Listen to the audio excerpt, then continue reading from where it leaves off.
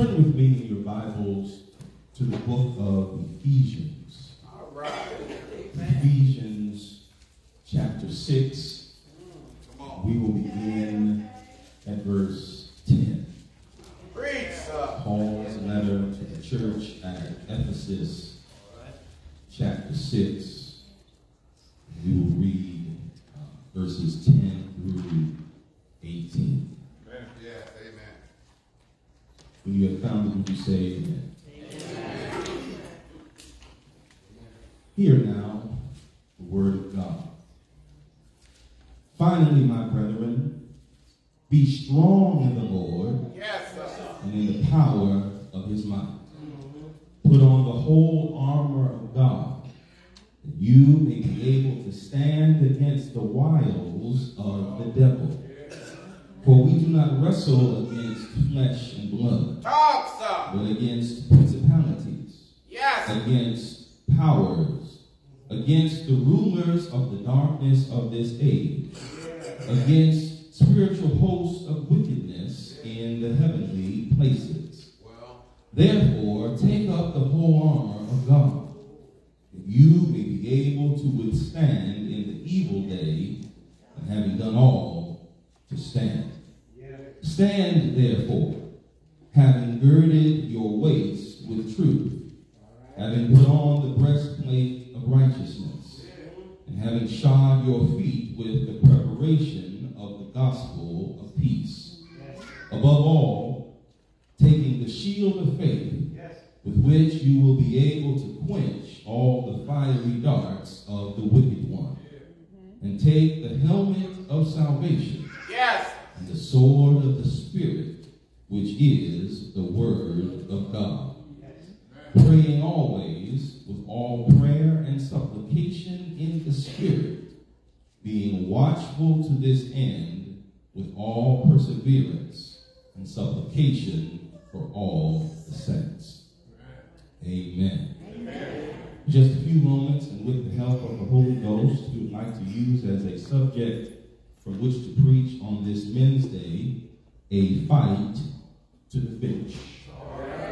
A fight to the finish. It is not the critic who counts, not the man who points out how the strong man stumbles, or where the doer of deeds could have done better. Talk, sir. The Well, credit belongs to the man who is actually in the arena, yeah. whose face is marred by dust and sweat and blood, Preach, who sir. strives valiantly, who errs, who comes short again and again, because there is no effort without error and shortcoming, All right. but who actually strives to do the deeds, who knows great enthusiasms, the great devotions, who spends himself in a worthy cause, who at the best knows in the end the triumph of high achievement, and who at the worst, if he fails, at least fails while daring greatly, Well, so that his place shall never be with those cold and timid souls who neither know victory nor defeat. In Sardis, these words were first uttered 117 years ago. But for my brothers listening and perhaps watching, striving to give God and their families their absolute best, they ring relevant and true. all right. Every man battles in Every man. pursuit of what God has called him to do, All right. pushing and pressing towards his purpose, striving to achieve what he has dreamed, overcoming obstacles, navigating the potholes and detours that life will surely present. It would be hard enough to dare greatly and valiantly in solitude and seclusion, cut Well, off and cut away from the people around us, socially distanced from the responsibilities of manly obligations, but courage and our callings compel us to live with the audacity to step into the arena. The arena calls us from the safety and security of the sidelines.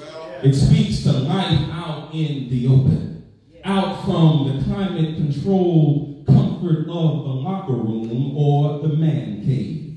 The arena is life on public display, in full view of the lights and the camera and even the action. That's right. Brothers, how dare we live with the courage to step into the arena? How dare we develop the eyesight and insight of lions to dare greatly, not just in view of cameras, but in the view of critics. Critics and their criticism are all around. Distant observers with no skin in the game. Quick to offer opinions over matters they don't have the courage to do themselves. Insecure and unsure of who they are. Living with no idea of what it takes to be you, let alone do you. And to make matters worse, critics rejoice. Critics are quick to throw a party when they find us in the midst of losing battle. Our best laid plans perhaps have gone awry. Dreams for the future deferred. Hopes not yet realized, not yet in the place we just knew we would be in by now. Folk and stuff coming for you. Attacks on every side. Brothers, here we are battling with the best of who we are and what we have, yet for one reason or another, life can find us in losing battles. And in these losing battle moments, in these losing battle seasons, our souls can reach their boiling point and cry out, this is all too much. It was too much before COVID-19. It was too much before George Floyd. It was too much before food and job insecurity. And now we literally don't know what the next day will bring. How in the world do we win when all around us we are surrounded by circumstances that can be characterized as a losing battle? How do we maintain a healthy state of being when it's all too much? Yes, life can sometimes be full of losing battles. Yes, it can all be too much when it feels like our best is not enough. But as a means of getting our minds right, as a means of seeing us become wiser and stronger for the future that yet lies ahead, the Lord our God summons us into the arena. And you may be prepared to fight. To fight for everything God has promised.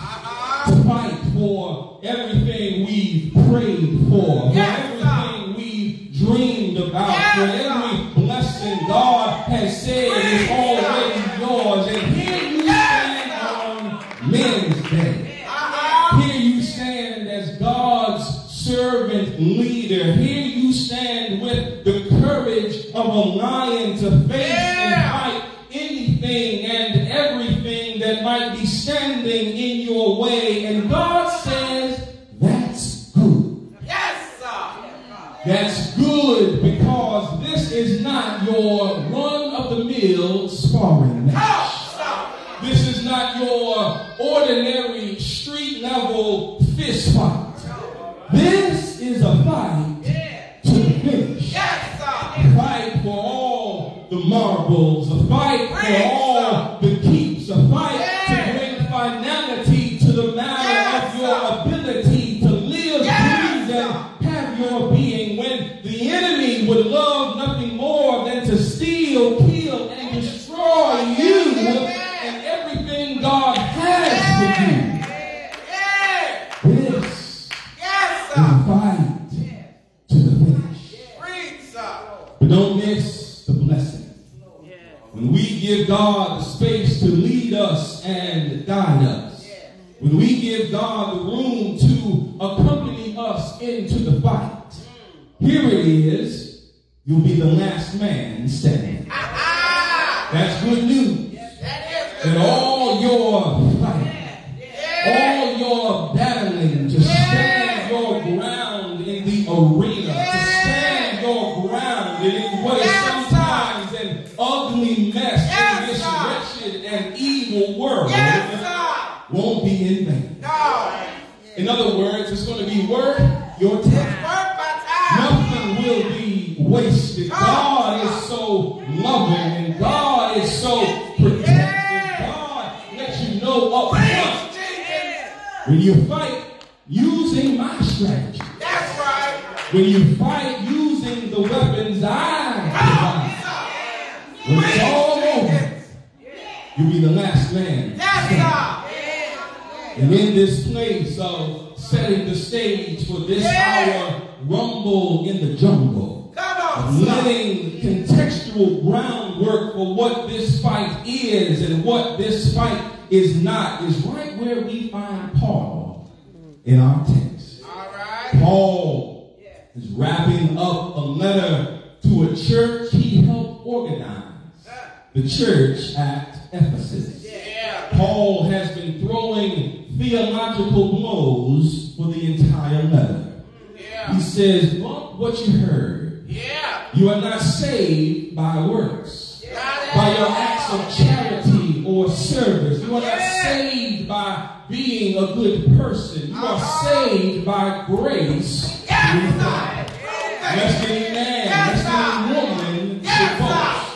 Paul declares we are no longer strangers or foreigners. We are fellow citizens in the household of God, built on the foundation of the apostles and prophets. Nobody but Jesus Christ himself as the chief cornerstone. Here we arrive at the 10th verse of the 6th and final chapter. Paul says in so many words, well, as we bring this letter to a close, here it is, God is strong and God wants you strong. Be strong in the Lord and in the power of his might. This reality that God wants you strong speaks to the nature of who God is and the nature of God's expectations. If God wants you strong, it means that even while we are in our fight, God has our future in mind.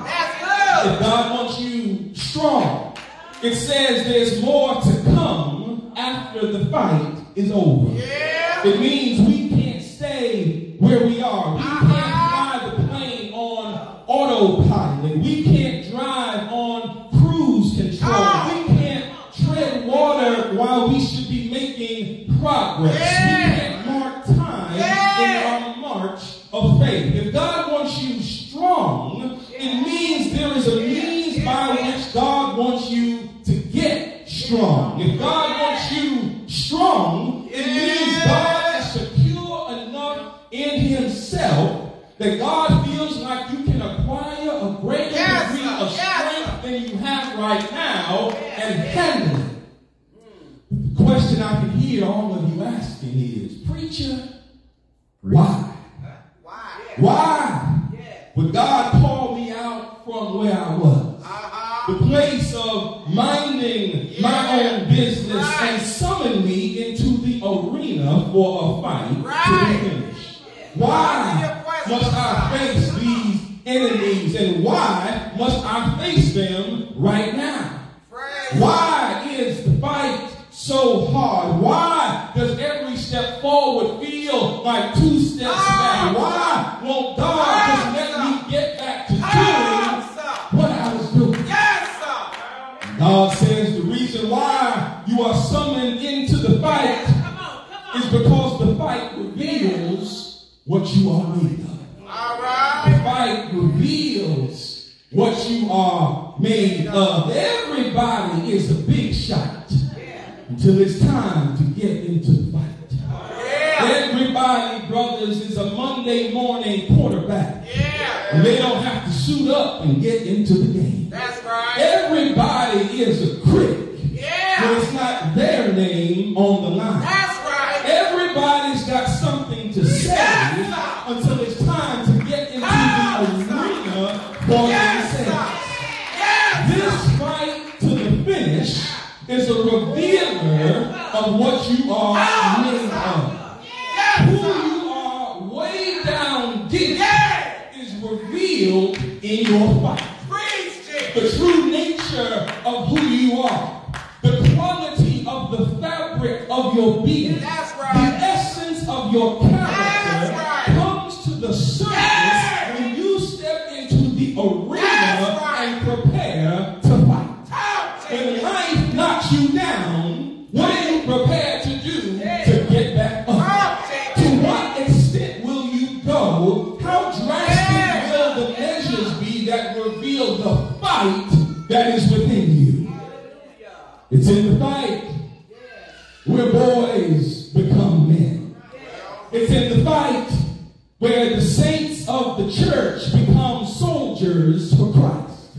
It's in the fight where all the things and people that don't really matter must be laid aside. How will you allow your fight to reveal who you are? Here it is. When you find your why, the why in your fight, you will find your way. You will find your way to turn the corner, to make the shift, to up the ante, to face your fears, and to get past your doubts. With great boldness and courage, you will step out from the sidelines and set foot in the arena. Brothers, on Wednesday, and in this season, God is calling us. God is summoning us onto the battlefield for a fight to the finish. As a means of answering all our questions of why, God says the fight is designed to reveal what you are made of. But on top of our questions of why, somebody is asking questions of how. How in the world can we achieve victory over the enemies we face? Paul, you already said it. Who and what we are facing is more than we can handle on our own. What can we do? What can I do? Lord, you know who I am. You know my shortcomings. You know my weaknesses. You know my rap sheet. You know every reason that disqualifies me from being fit to fight this fight to the finish. How in the world can I come out of this fight alive, let alone on top? And God says the how is attached to what I provide. God says, I'm so conscious. I supply weapons that cover your weak spots. God says, I'm so conscious. I'm so aware of what is going on around you. I supply weapons that cover your weak spots. I'm so aware of not only what you need, but also when you need it. That before you go to your fight for the finish, I supply weapons that cover your weak spots. Paul writes, these are well-made weapons of the best materials. He goes on to say that truth and righteousness, peace, faith, and salvation are more than words, clearly showing us that in our fights to the finish, these things are indeed weapons. We hear in other translations where Paul, and even this text from today, he gives insight on the belt of truth and the breastplate of righteousness, the shoes of peace, the shield of faith, the helmet of salvation, and the sword of the Spirit, which is the Word of God. Weapons to guard our minds. Perhaps the place of crippling memories that have had us roadblocks from envisioning a brighter tomorrow. Weapons to guard our hearts. Perhaps the place of past traumas that have presented from being open to new possibilities, weapons to guard our feet, perhaps addressing realities that in our past we may have strayed away from God's perfect will for our lives. But here's the thing about weapons. We can be equipped with the latest technology of weaponry, but weapons only work when we know how to use them in the thick of the fight. That's right. What good is it? That's right. To be overly confident with the number of weapons on our utility belt if we don't know how to use them in the midst of our fight? What good does it do to memorize the Bible for worship if it doesn't help our walk during the week? How is anybody helped if we express our faith in words, but those words are never converted into any works? At the end of the day, how are you using what God has given you? God does not call you to an assignment He has not equipped you for. God does not summon you to the arena unless there's something within you to be pulled to the surface. These are the blessings of knowing how to use our weapons. And God says once you learn how to use them, once you step into the arena to fight this good fight of faith to the finish, you've got to stay in the fight long enough to see how effective your weapons are. It means you can't retreat, brothers, at the first sign of opposition. The fight may require you to pray more than once. The fight may require you to tune into worship more than one Sunday out of the month. The fight may require you to fast longer than one week. In other words, the weapons of God are most effective with continuous use. It means we can't dibble-dabble in it. Stop dipping your toes in it and immerse yourself into the Lord's army so you can be used at His disposal. Brothers, the fact of the matter is, God has summoned us into the arena for a fight to the finish. In response to all our questions of why, God says the fight will reveal what you are made of. The fight will separate the wheat from the tares, the real men from the oversized boys playing the role of men, answering our questions of how. God says, I'm so conscious. I'm so woke. I don't let you go into the fight by yourself. I supply the weapons to cover your weak spots. But even now, across the sanctuary, somebody is asking questions of what? What is the ultimate goal or objective? What posture would God see us assume in and through the fight? And on Men's Day, God says to us, fully embrace the power of your standing. Fully embrace the power of your standing. We see it more clearly here when Paul says, take up the whole armor of God, and you may be able to withstand in the evil day, having done all to stand. Never underestimate the power and testimony wrapped up in your ability to stand. In and through this fight to the finish, given the nature of our enemy and all his devices, it will require much to stand. It's easy to stand when nothing is going on. When you're not in the line of fire. When bullets are not whizzing past your head. When the sun is shining on your parade. When you are not weighed down by some armor. But what is your posture in this fight to the finish? God says that in and through the fight, standing signifies blood is still running warm in your veins. The knockdown did not knock you out.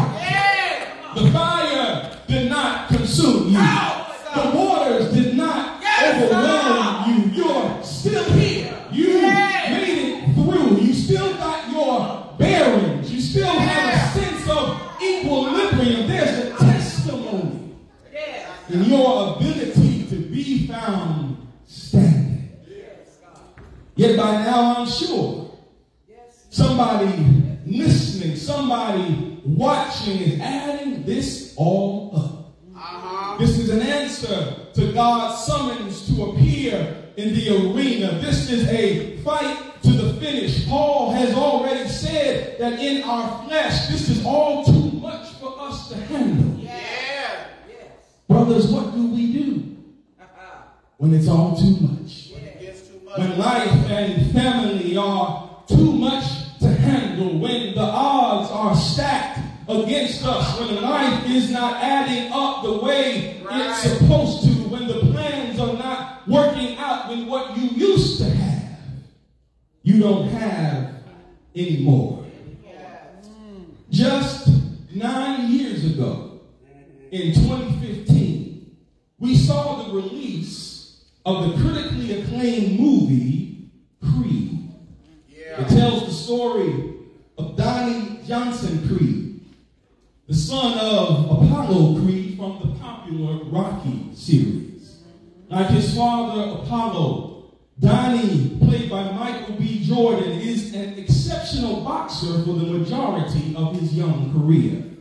The movie culminates with Donnie fighting a formidable Russian opponent, a fight in which no one expects him to be competitive, let alone win. Much to the surprise of everyone watching, Donnie goes the distance with the fight ending in a split decision. When the scene shifts to the locker room, Rocky, Donnie's trainer, asks him point blank, how in the world did you go the distance? Nobody expected you to last as long as you did. How were you able to keep your standing? And Donnie says to Rocky, I was able to do it because I remembered who was in my corner. And brothers, should anybody ask you, how have you achieved victory in your fight to the finish? How have you withstood the pressure of the cameras and the critics? How in the world are you still standing? All you have to say is, I remember who's in my corner. In my corner is our firm foundation. In my corner is the ancient of days. In my corner is a father to the fatherless and a mother to the motherless. In my corner is the God of Abraham, Isaac, and Jacob. The God of mama, grandmama, and big mama. In my corner is the God who goes with me into the arena. The God who supplies my weapons. The God who covers my weak spot. The God who gives the courage to stand. How do you win this fight of faith? With God in your corner. I'm standing to fight another day. I'm standing on God's word. I'm standing on God's promises. But not only am I standing in praise and thanksgiving to God, I'm shouting. I'm shouting because God's love never fails. I'm shouting because God kept me better than I could keep myself. I'm shouting because God is faithful in the fight. I'm shouting because God's grace is enough. I'm shouting because God gives